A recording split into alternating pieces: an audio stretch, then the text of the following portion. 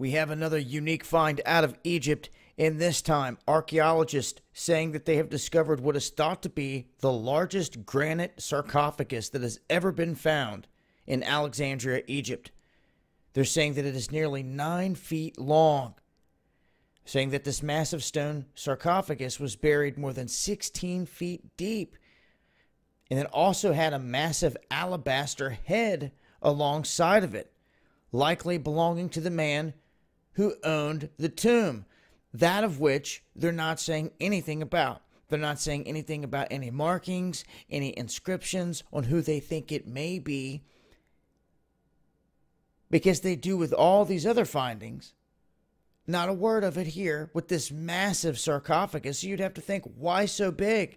Is the individual inside pretty much a giant or of giant proportions?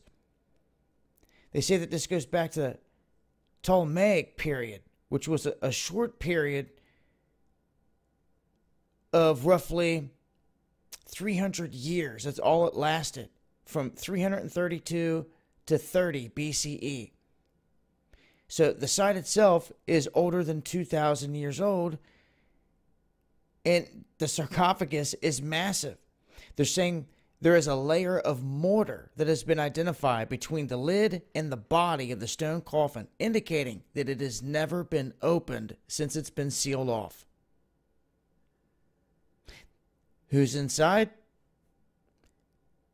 It remains a mystery, and it probably will.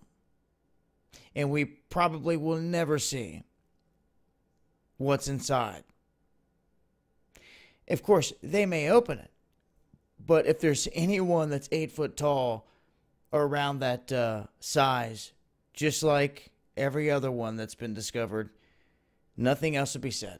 But a massive size to the sarcophagus, when they say they have discovered the largest ever of its kind, I mean, what does that tell you? There had to have been a large individual inside of it. And still is, apparently, because it's never been opened.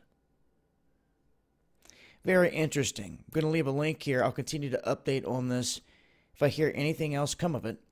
Make sure to tune in to Underground World News Live, Friday nights, 9 p.m. Eastern.